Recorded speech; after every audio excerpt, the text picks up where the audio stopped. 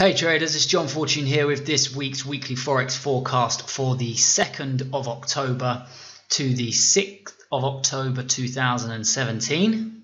As usual, starting with the US dollar index and oil, we're going to run through a number of pairs looking at the key levels of support and resistance in the process. And we're also going to be highlighting some of the targets that we're looking for in the coming week or weeks ahead. Now, just before we start, I'd like to say a quick thank you to everybody who attended our 2 weeks free trial of the live rooms last week and the week before. You were all fantastic. We had some really good interaction and we had a really good couple of weeks, so I thank you for that. I would also like to extend a thank you to all of you who signed up with us in the last 2 weeks, and I promise you we're going to have some really good sessions going ahead in the future. So without further ado, let's jump over to the charts and see where the money is this week. Starting with the US dollar index, you can see that the US dollar index has now broken to the upside above the key area of resistance at the 92.586, and we had a tag of the targets that we were looking at last week. We said if we got a breakout above the downward sloping trend line in this key area of resistance over here. Now you can see we are breaking out here of a reversal pattern known as a inverse head and shoulders. So we are expecting further advances in the US dollar next week. We are looking first of all potentially for a pullback and a retest of the broken resistance area at 92.565 to act as support.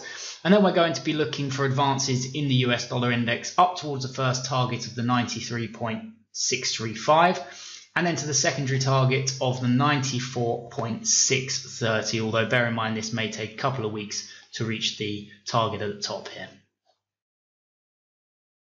Next, we're going to have a look at oil. Now, oil performed nicely last week, in fact, taking out the 2 targets that we had highlighted to the upside.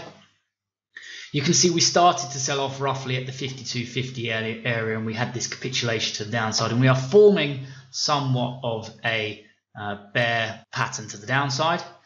We still maintain an overall bullish bias on oil as we are in an uptrend, but what we are looking for next week is a potential pullback to the key areas of support at 50.81.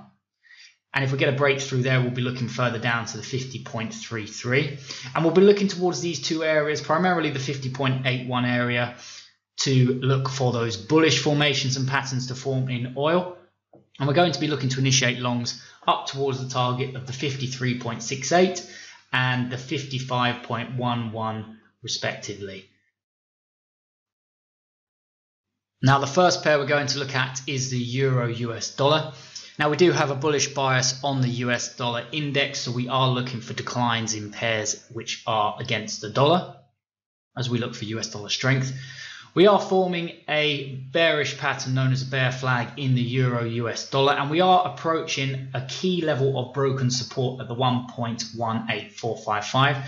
As long as we remain below this key level of support, we're going to be looking for bearish formations and patterns to form, possibly on a retest of this broken support acting as resistance. And we're going to be looking for targets to the downside of the 1.16942 first. If we get a breakthrough there, we're going to be looking down towards the 1.16399. And then ultimately we have a target here at the 1.15167 in the Euro US dollar. The next pair we're going to look at is the British pound versus the US dollar. Now, we are generally speaking looking for US dollar strength next week. However, the British pound is also a fairly strong currency. As you can see, it has been trending to the downside. It's been trending to the upside in the bigger picture, but we have this secondary trend here pushing down. And as long as we stay below this downward sloping trend line, I would expect to see further declines in the pound US dollar, looking down towards the 1.33271 and then also the 1.32274. However, because this is a counter trend move, ideally what we'd like to see is a break above the key area of resistance at the 1.34074.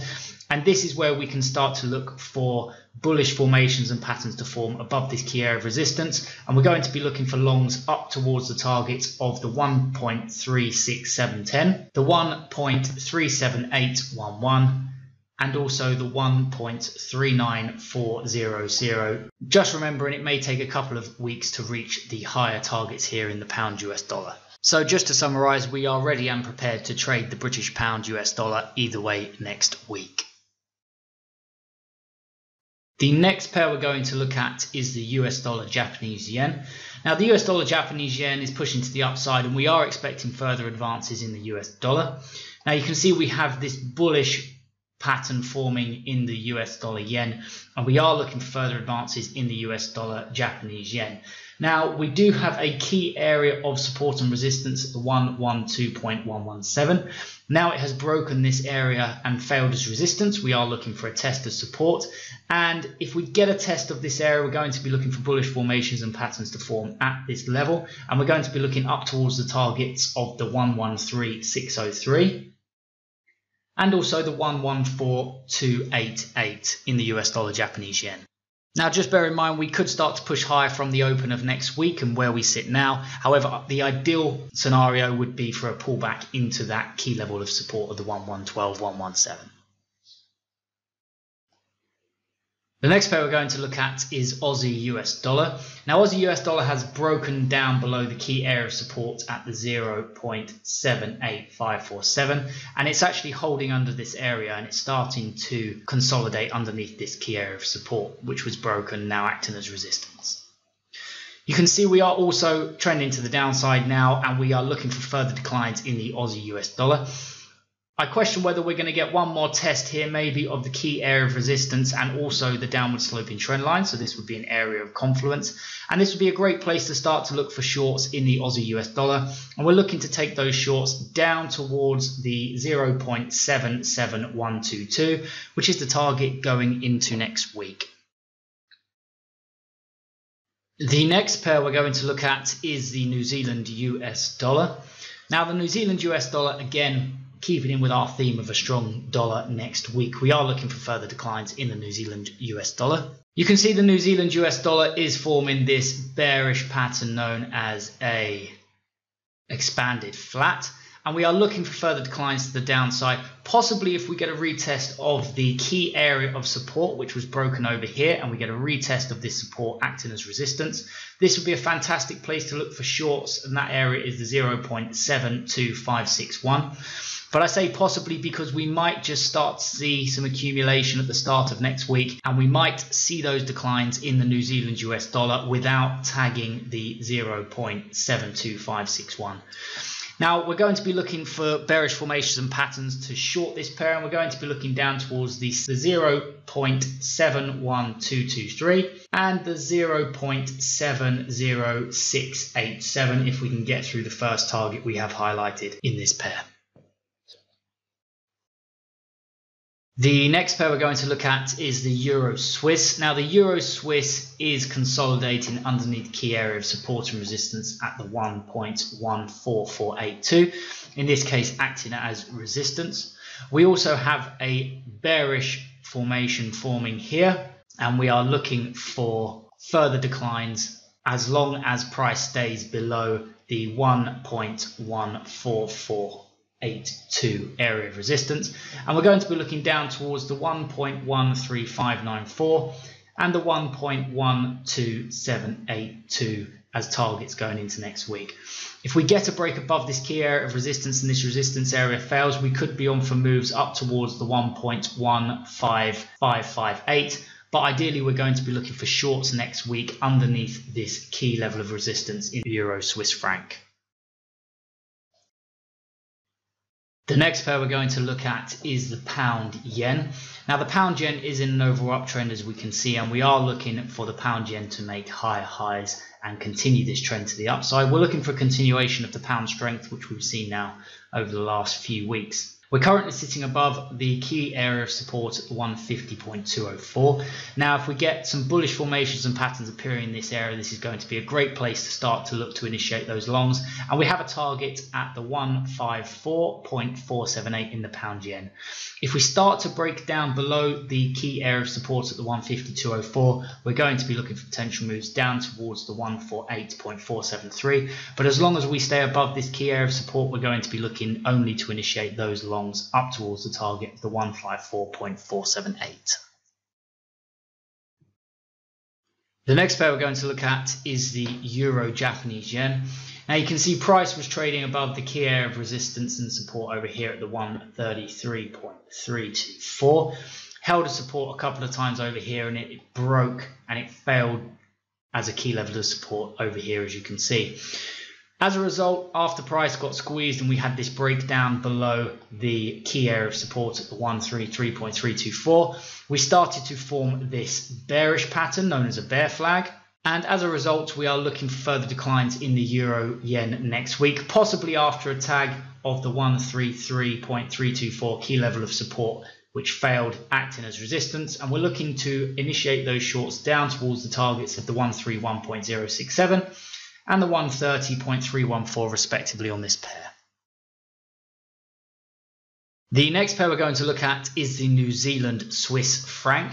Now the New Zealand Swiss franc, as you can see, capitulated last Friday at the end of the week, and you can see we are forming a type of head and shoulders here, and if we draw a neckline across here, you can see we've in fact started to break out. So what we're going to be looking for going into next week is the following.